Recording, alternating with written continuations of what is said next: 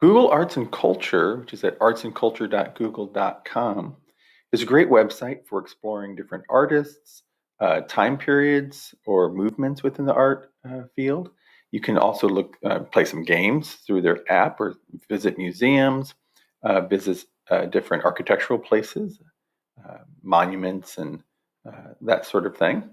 And it's a really very functional, very interactive site.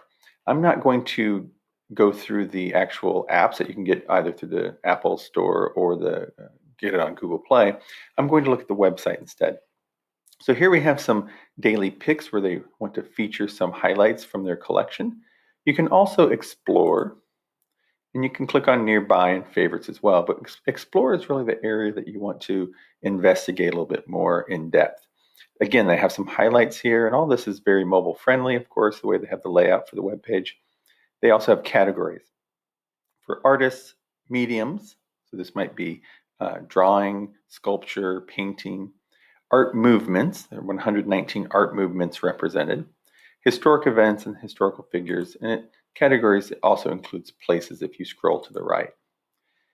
If you select on any one of these categories, you'll see that it defaults, I think generally it defaults to a most popular format. So it says all, but clearly this is not alphabetical, and this is not organized by time. So I believe it's organized by popularity or number of times people have searched for a particular artist.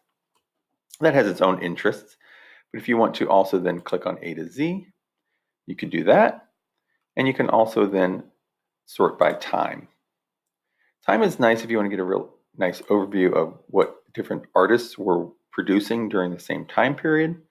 So you can see Diego Rivera and Frida Kahlo were both somewhere in the 1930s.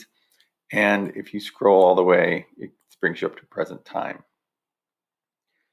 When you are in the present, for this case, let's see, we have Banksy, the street artist. We also have Shepard Fairey, who did the Obama Hope poster back in early 2000s. And so if you go through these, we will see various artists that you may be familiar with or maybe not. Kara Walker's a wonderful artist. I'm going to look at Douglas Copeland as an example. Copeland is actually both an artist and a novelist. He wrote a book called Generation X. He's the person that coined the term Generation X and terms like McJob, etc. And what's nice about his work, you can really get a good sense of how the Google Arts and Culture website is laid out. So here we have a story about the artist. So in this case, it's referencing the Vancouver Art Gallery. They've done a little gallery exhibition of his work. And then you'll see various works of art down below that you can click on if you're interested in seeing anything that really catches your eye or interest. If you scroll down, you'll see more artists are listed. They generally try to align these with the artists that you're featuring. So in this case, Copeland is interested in pop art. So you see Warhol, Lichtenstein, see Damien Hirst because of the use of dots. And I'll show you a piece of work in just a moment that references dots that Copeland uses. You also see the different art movements that may be associated with this particular artist, and then the mediums that are used. As far as dots go, when you're speaking of the use of that in his work, here's a really interesting example of a work of art that uses googly eyes, and I can zoom in to see those a little bit more, and dots in a configuration that looks very abstract. When viewed through a cell phone or a smartphone, this actually blurs those dots into an image that is the face of Osama bin Laden.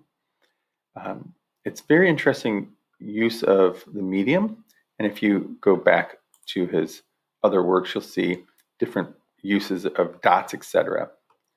Again, you can always search on these pages. If you're looking for a particular artist or you're looking for a particular movement, you can click on the search button and you can type in your search terms and it'll pull up a list of results that you can then explore in greater detail. That's a general overview of this resource. If you have any questions about this or other art resources, please don't hesitate to reach out to your librarians. We're always here to help. Take care.